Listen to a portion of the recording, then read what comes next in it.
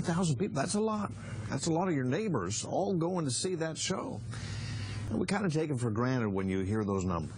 But you got to wonder, though, really, how did it all begin? Did it all start out like that? Oh, no. Take a look at tonight's World of Wonder.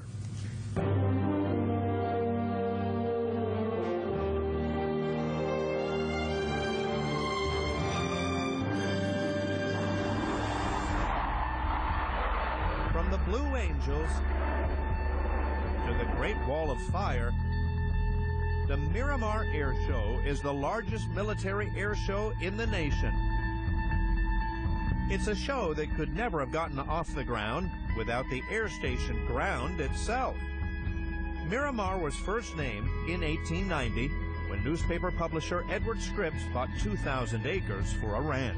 During World War I, the Navy bought the ranch, and being on a mesa proved an ideal landing area for planes.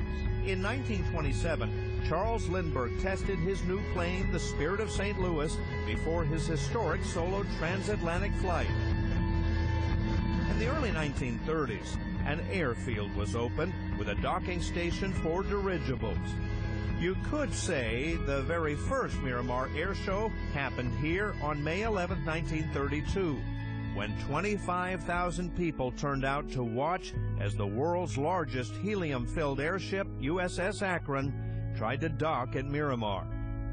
But it proved fatal.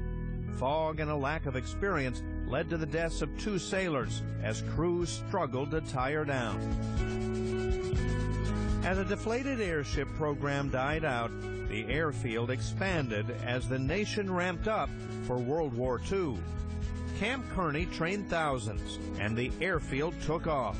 But when the war came to an end, the Navy left and the Marines moved in. But a year later, the Marines also left for El Toro, and the Navy returned. During that time, Admiral Chester Nimitz had commissioned a naval flying team to give inspirational demonstrations. They took on the moniker Blue Angels, and their popularity soared. After the Korean War, the Navy tried to sell Miramar to the city of San Diego. The price? $1. But the city refused the deal. The Navy stayed, building one of the most prestigious flying facilities in the country. Miramar became known as Fighter Town, USA. Here, the famed Top Gun program helped expand Miramar to 24,000 acres.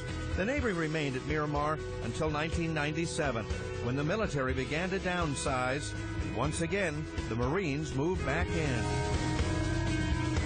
Now at Miramar Corps Air Station Miramar, the air show continues its legacy, attracting thousands, helping to fuel San Diego's economy as daredevils defy gravity and future pilots look to the sky.